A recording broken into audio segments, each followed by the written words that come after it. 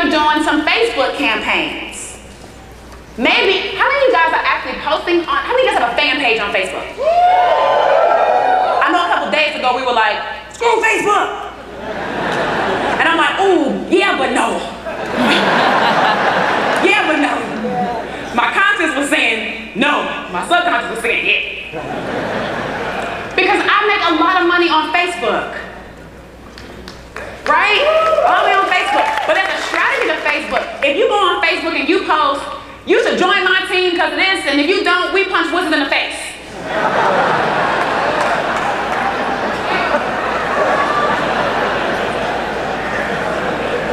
Only we understand that language.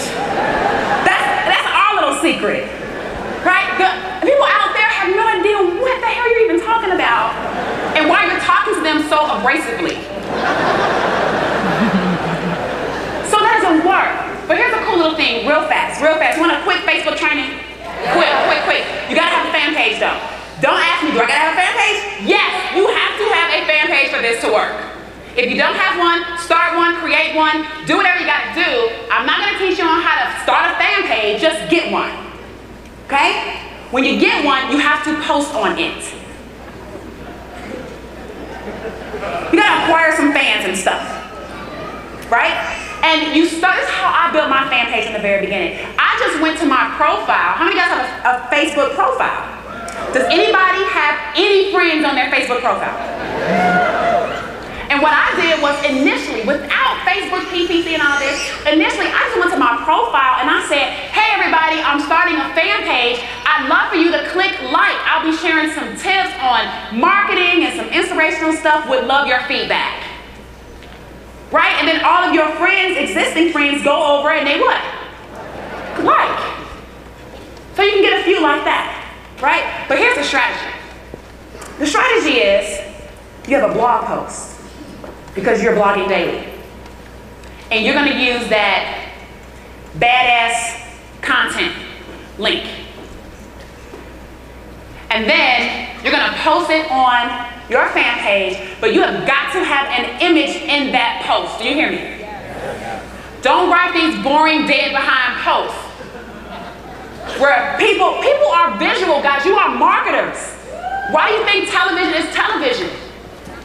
Because they want to appeal to the visual aspect of people and how they can convey messages to them so that they go out and buy.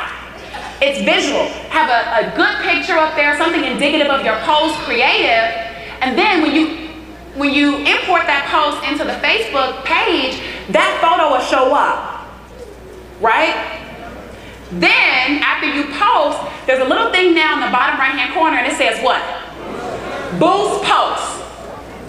You click that. And there's gonna be some numbers that pop up with a little dollar sign on the side. It's gonna cost. Not trying to elude you in this. $5? $10? $15, $20, $25? It really depends on your reach right now, how many fans you have right now. So if you don't have a huge fan base, your cost to boost the post is going to start at $5. And it will tell you how many more people you should expect to see the post based on that $5 payment. You can choose 10, right? You can do that. And then what you do is you select a payment and you allow it to go, and you go do something else. That's what you do. That's the Facebook strategy. It ain't that hard, and that because it's not scientific, some of you guys ain't gonna do it. Because you're waiting for the secret, like I'm Mark Zuckerberg or something. I don't know. I'm just telling you how to make the money on Facebook. I didn't create Facebook, right? Just do it. So you do that enough, if you're smart, you have a call to action in your blog post, don't you? If you're smart, and then couldn't you generate leads from doing that?